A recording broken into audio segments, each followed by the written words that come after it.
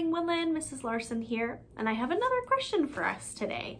Thank you all so much for giving me your questions. They have been so great, not only to answer, but for me really to think about and process in my brain. So I really appreciate that.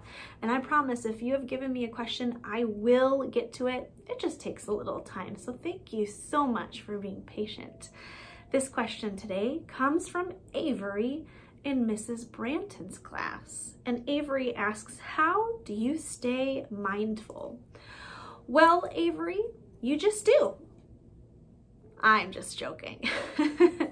It's not always that easy. Sometimes it's easy to think we are, but we get off track. I know I get off track a lot. Even though I talk about it a lot and I really like mindfulness, I do not always stay on track with it. Something that helps my brain to stay mindful is my self-talk.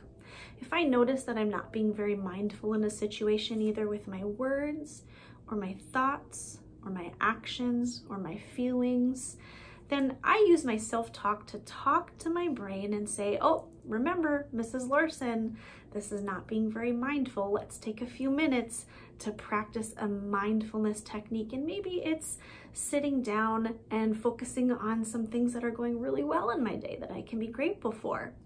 A lot of times for me, it's taking some time away from everything just to take some deep breaths and reset my brain a little bit.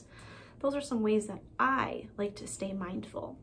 Remember, it's okay if we make mistakes and we don't stay on the mindfulness train all the time. That's really hard and it takes a lot of work.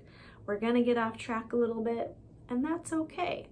Think of some ways that you like to be mindful, and that can help you bring it back when you notice that you are not being mindful in certain situations. I believe in you. I know you can do it, so give it a try.